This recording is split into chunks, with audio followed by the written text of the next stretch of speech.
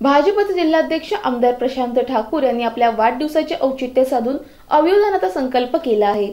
आमदार प्रशांत ठाकूर यांच्यासह त्यांच्या पत्नी वर्षा ठाकूर, बंधू परेश ठाकूर हे अवयवदान करणार आहेत।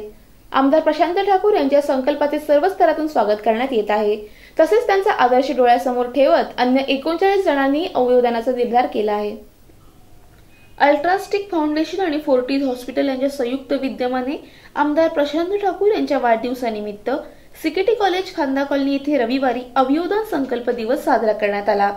या संकल्प नोंदणी सोहळ्यात माजी आरोग्य सभापती उमेश पोद्दार आणि संगीता पोद्दार हे दाम्पत्य, तसेच प्रदीप मेंगडे आणि कविता मेंगडे हे दाम्पत्य, रंजना सुरेश सडोलीकर, गीता चौधरी, मोना अडवाणी, वैजनाथ स्वामी, अलका पाटील, किरण पाटील आदी 39 जणांनी मरणोत्तर अवयवदान नोंदणी करून संकल्प केला आहे। आपले मरणोत्तर शरीर जर अनेकांना नवे आयुष्य देत असेल तर नक्कीच मरणानंतरही आपण सामाजिक ऋणातून मुक्त होऊ शकतो। यासाठी अवयवदान करून आपलं आयुष्याचं सार्थक करावं असे आवाहन आमदार प्रशांत ठाकूर यांनी या निमित्त केलं आहे।